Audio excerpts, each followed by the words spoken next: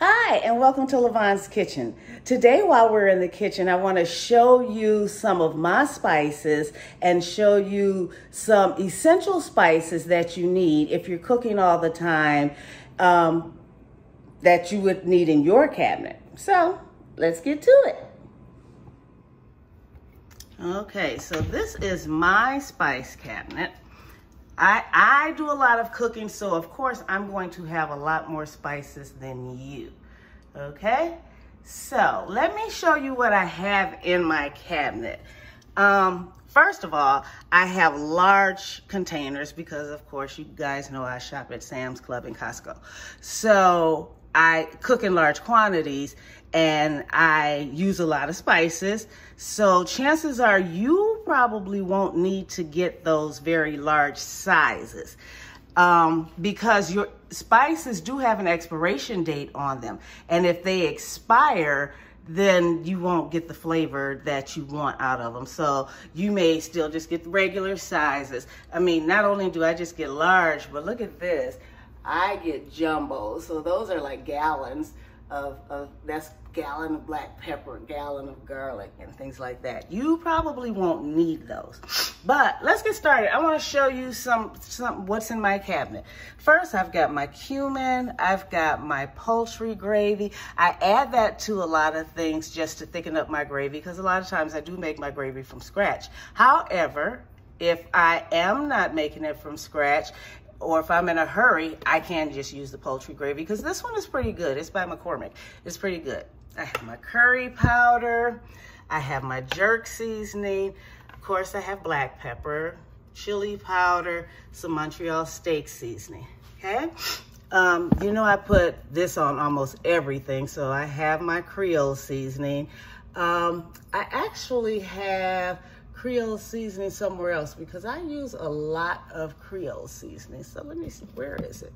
Some of these, I have seasonings behind these. Look at this, onion powder, taco powder, lemon pepper. So you notice I put the black pepper, the lemon pepper behind it, the chili pepper, the taco seasoning together. So there's a method to my madness. So I've got some jerk seasoning behind there, some Cajun seasoning, my curry powder. I've got an extra curry powder back there. And there's another poultry gravy, but actually that's not even gravy. That's some fish grease. I use these large, and there's some regular grease. I use these for extra things other than just when the things are gone, when the seasoning is gone, throw it away. So I'll put my leftover grease in them. It's easier to put it in there if you're gonna use it again, or even if you're not gonna use it again, you could put it in there so that when you throw it in the trash, you don't have grease all over the place, okay? So let's see. Let's go up here. This is just some jelly, but I've got my crushed red pepper. I've got kosher salt, some regular salt, and then I have smoked paprika. The regular paprika doesn't have any flavor to it, so try and get smoked paprika if you're gonna use it, or if you're just using it for decoration, then you can use the regular paprika, okay?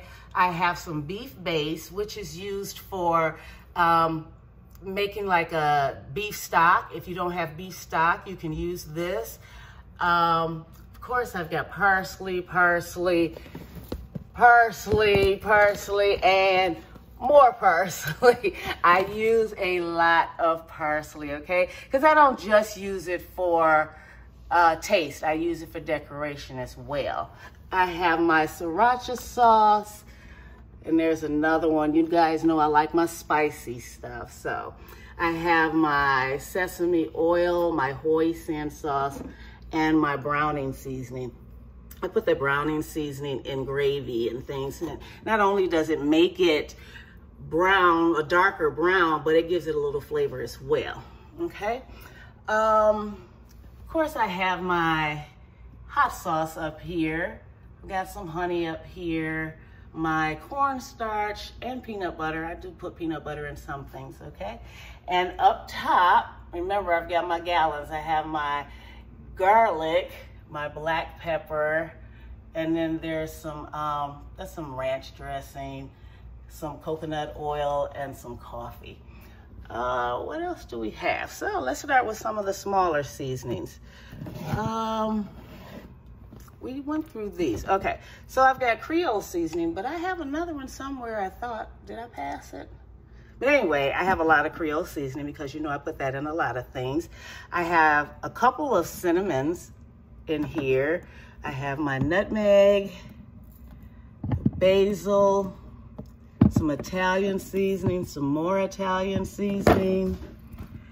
I have some cayenne pepper, some sage, and then I have my extracts. I gotta get some more extracts because right now all I have is orange and vanilla. So I have to get some more extracts. There's a lot more seasonings that you can get, but these are the ones that I use all the time. If I'm cooking something special that requires a special ingredient, then I'll get that at that time. I just don't want to have a lot of seasonings and spices that I don't use all the time because I don't want them to expire on me, and that's a waste of money. You know, I'm all about saving money, which is why I buy in bulk. I buy the large quantities because you do save money that way. So if you guys have some seasonings that you use that I don't have, let me know what you got and what you're using it for.